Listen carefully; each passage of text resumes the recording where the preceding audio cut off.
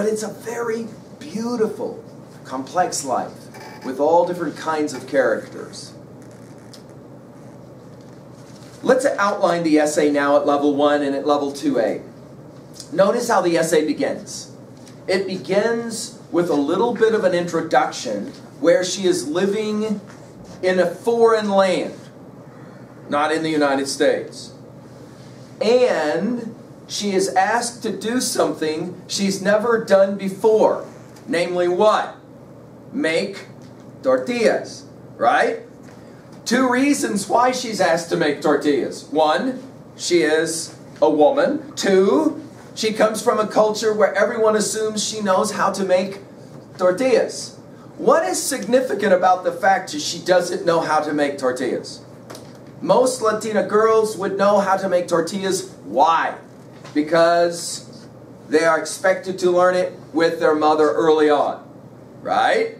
She says, I didn't really know how to do it, but being asked to do it required of me thinking about my own culture, my own upbringing. This then leads her into thinking about her family. And we want to start on page 160 there. She says, I've managed, last 2 paragraphs on 160, go there with me now, page 160 at the very bottom. I've managed, she says, to do a lot of things in my life I didn't think I was capable of. Notice the word capable is in blue. That means it's a vocabulary word for us. You might want to jot that word down quickly and just give a working definition. You can probably guess, can't you, from the very definition or the very composition of the sentence structure, that the word capable means ability to act. In other words, she says, there were a lot of things I didn't think I could do that I learned how to do. She then begins to talk about why she was challenged. Let's write that in our notes at level 1. The challenges of her life, right? The first, especially, she says, because I'm a woman, a Latina, an only daughter in a family of 6 men. She will say, this made my life very difficult. Jot down in your notes, I'm going to ask these questions and you just answer them very easily now at level 2A because we're already working towards messages. Question 1, why would it be more difficult for a woman than for a man in life? Just write down. See if you have an answer for this one. Why would it be more difficult for a woman than for a man? Number 2, why would it be more difficult for a Latino woman than a Latina man? Why would that be more difficult? But I don't understand this last one. Why would growing up in a family of 6 guys, 6 men, make her life more difficult? I once had a student who grew up in a family with all of these brothers, and he was Latino, and 1 sister. And we read this text and we studied it. And he said out loud, you know, I never thought about it, but I can see what she's saying. Because in our culture, the woman, the daughter, the sister, the little girl, she has to obey what the men in her life tell her to do. Bad enough to have 1 or 2 brothers, but to have 6 brothers? Whoa, right? In other words, always somebody telling her what to do, and the expectations are, as she continues, my father would have liked to have seen me married long ago. What? Married? In other words, from the time she is born and grows up in the house, she's told, the number 1 most important thing you have to do is to get married. Keep reading. She says, in our culture, men and women don't leave their father's house except by way of marriage. I crossed my father's threshold with nothing carrying me but my own 2 feet. What does that line mean to you? Jot down what that line means. I crossed my father's threshold with nothing carrying me but my own 2 feet. means she didn't get married and carried across the threshold. Rather, she walked out on her own. Whoa, now why would that jot down? Why would that be a challenge? What might she worry about in regards to her father or in regards to her mother? Notice she continues, a woman whom no one came for and no one chased away. What do we want to say about a woman like this? Independent, strong, courageous. It might take some guts, some courage to say to a parent, no. Let's jump to 3B really quickly. Have you in your life ever had an experience where you had to say to one of your parents or to somebody in your family who was saying, you're going to do this, and you go, no.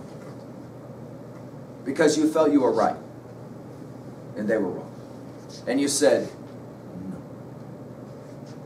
How did that make you feel? Can you write down one time you did that in your life where you said, no. And you stood up to say no.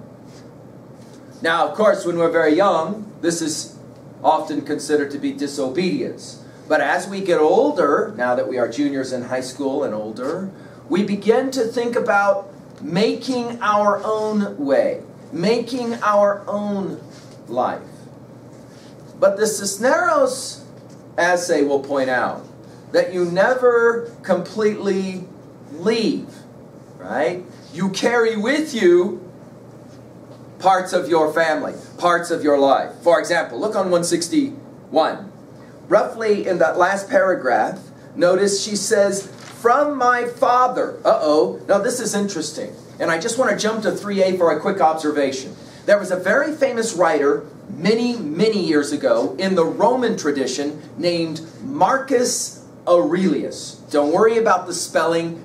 Spell it the best way you know how. You can Google the name later. Marcus Aurelius, who wrote a very famous little collection of essay writings called Meditations. I highly recommend this to you. You can read it for free online.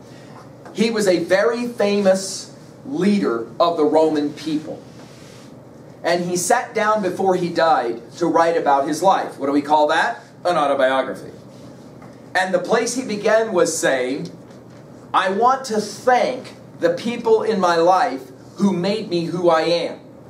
So, for example, he said, from my father I learned patience. From my uncle I learned courage. From my mother I learned, you see what we're saying? Cisneros is going to do something exactly the same, only she doesn't mention at all Marcus Aurelius. But anybody who has read Marcus Aurelius realizes this very line, from my father I inherited a love of wandering. Let's jot down then at level 1 the things she took with her when she left. 1. First, her father and a love of wandering. 2nd, page 162, her mother. An amazing woman. Notice her mother, when she finally got to a place where she could read from libraries, self-educated, taking care of improving herself. Notice from my brothers, whoa, she learned a lot from growing up with a bunch of guys. Notice her teachers. She was worried about them. What was her view of school? She says, I didn't do very good in school. Why? Because she was stupid, right? No. She says, I didn't think I was stupid. Well, do you think it's true at Worland High School that there are students who are actually very intelligent who actually do poorly in school? Do you think that's possible? I think it is. I think it is. She says, let me tell you why I didn't like school. She says on page 162, second to the last paragraph, when I think how I see myself, it would have to be at age 11. I know I'm 32 on the outside, but inside I'm 11. I'm the girl in the picture with skinny arms, crumpled hair, crooked hair. I didn't like school because they all saw just the outside. This. where I came from. She says, school was lots of rules, sitting with your hands folded, being very afraid all the time. One or two readers of this essay have said, whoa, that's how I think of school. The place where I have to come and they do things to me. And I don't like it. And then it turns into a fight. Or I am afraid. And they threaten to do something to me. But notice a lot changes when she gets into her first house. The house she will later refer to as the house on Mango Street, where she begins to grow. She begins to evolve. Metamorphoses. Change. Ultimately finding her way to Texas. Where? She says she came home and rediscovered much of her heritage. She came back to much of her Mexican roots. So notice in this essay, we begin with tortillas and we end in Texas, talking about a return to the very culture that she left. And in the process, of course, she is understanding how she herself grew. In our final comment, let's go to 3B. What is for you the greatest change you've gone through since you were in high school? Go ahead and jot one down. What is for you the greatest change? Some of us will say it is physical. I have grown up. If you look at a picture of me in 8th grade and you look at a picture of me now, very, very different. Some of you will say, I have changed intellectually. Some of you will say, I have changed my friends, the people who I associated with. Some of you will say, I've changed where I live. I started as an 8th grader somewhere else. Now I'm living here. And coming into a new place, like she said, is very difficult to do. How do you fit in? How do you make friends? How do you get along? Some of you will say, I've changed in my relationship in my family, to my mother, to my father, to my brothers, to my sister. Some of you will say, I've changed as a student.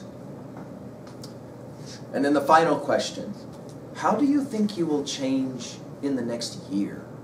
Do you have one thing that you want to try to do to change? If we were to ask you, name one thing you want to do to try to change, can you write that one down at 3B? What's one thing you'd like to change in your life? If you could change right now one thing in your life, what would it be? Okay? What would it be for you? Right now, if you could change one thing in your life, just jot down what that would be at 3B. Well, thank you for engaging with us, Sandra Cisneros' classic little text. Thank you.